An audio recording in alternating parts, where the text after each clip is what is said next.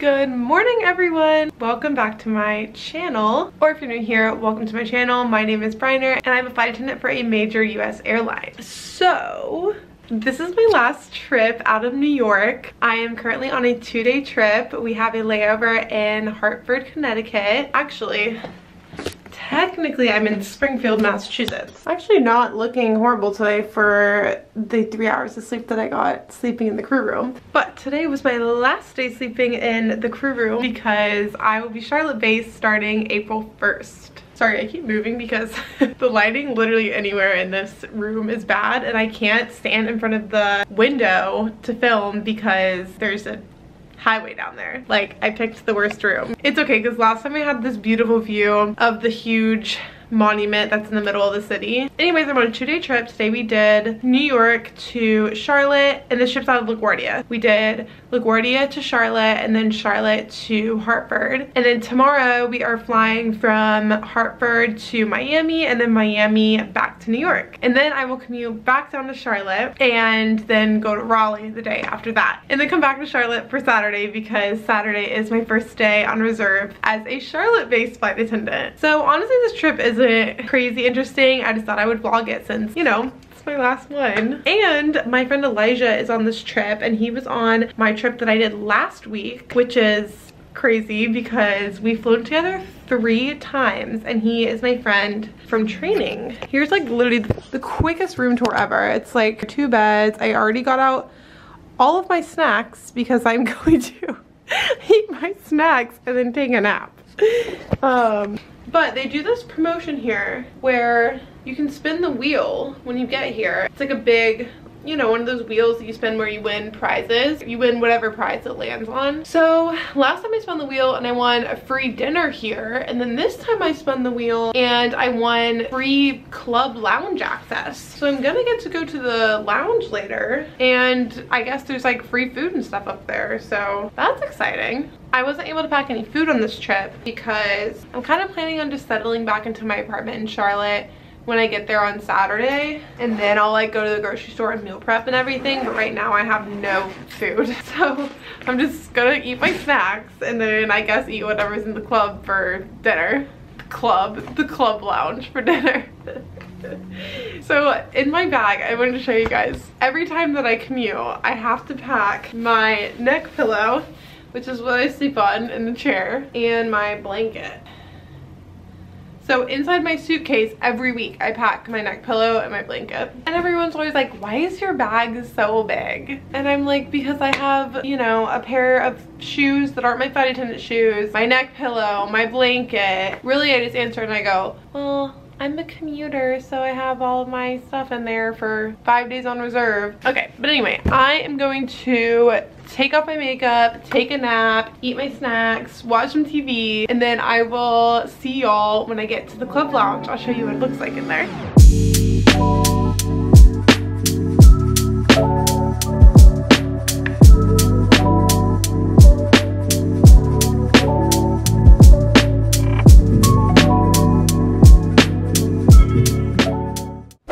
Y'all, this is the real life of a flight attendant right here. It's 4:30 a.m. and I am headed to go work a flight to Miami right now. And it's pretty full too. So 6 a.m. flight to Miami.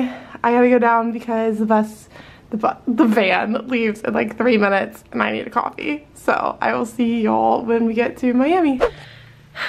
Alright, you guys, I am home from my trip. I'm in Charlotte now, so I'm home from my trip and I commuted home. I'm gonna have to tell you more about like the events of today tomorrow because I'm exhausted. I've been up since 3:40 a.m. and it is 8:05 p.m. now and I just got home. Oh my gosh, I'm looking scary in this light. I like need to eat some food, so I'm literally about to make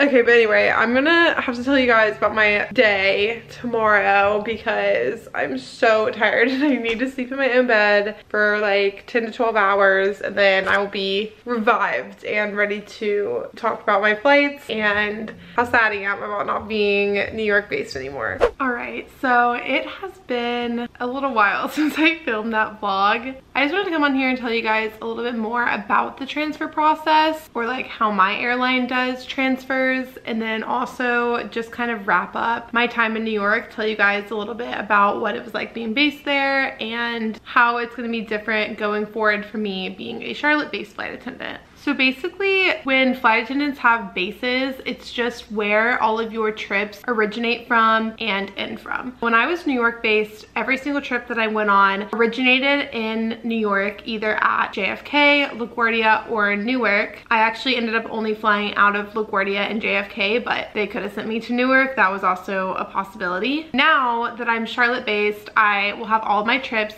begin in Charlotte and end in Charlotte, which will be really nice for me because I only live like 10-15 minutes from the airport, and when I was New York based, I was flying an hour and a half to work and to come back from work on my days off. I do just want to say that the rumors are true. Everybody tells you that when you get a base that you necessarily don't want, you actually will likely end up loving it. That is exactly what happened with me. I was not entirely bummed out when I got New York. I was really trying to stay positive about it. I knew that I probably wasn't going to get my first choice base since I was so low on the seniority list for my class. Obviously, commuting up to the city and having to take the train 45 minutes from the airport to my brother's and sleeping in the crew room and everything, you know, wasn't my first choice. But everybody told me that once I got there, I was probably going to end up loving it. Same with some of my friends who got their third, fourth, fifth choice base. They thought that they weren't going to like it there, and then now they love their base. Some of them aren't even transferring anymore because they just fell in love with their base. So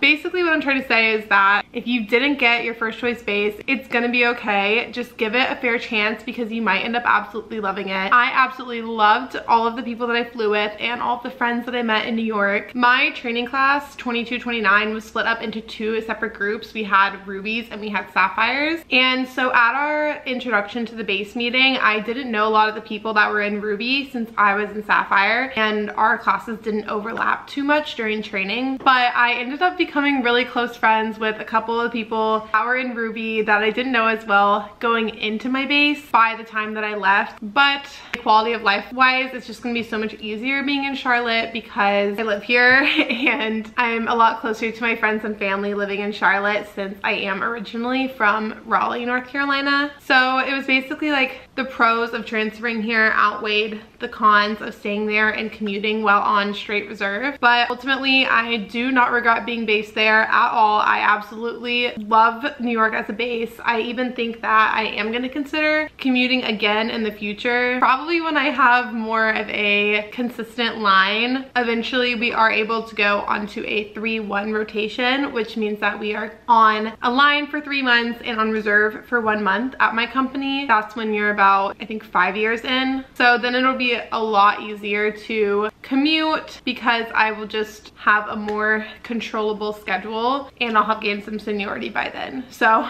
I don't think this is goodbye to New York for forever. And also process wise, I put my transfer in during training. I knew that Alex and I were both planning on living here in December regardless of what base I was assigned. So I went ahead and put in my transfer to Charlotte at the end of training. I was not awarded it the first round because there were so many flight attendants who were also trying to transfer who were more senior to me. But the second round, I was awarded my transfer. I was awarded at the end of January. That was when I found out that I was going to be transferring to Charlotte starting on April 1st. So with my company, they do give you 2 months at least notice that you were awarded your transfer, so that if you do have to find a new crash pad or an apartment, you will have plenty of time to do so. And they also will give you 5 settling days, which is nice. So that way, if you're working in a different base and then you need those settling days to actually move into an apartment or a crash pad, you do have that time at the end of the month before you start on reserve at your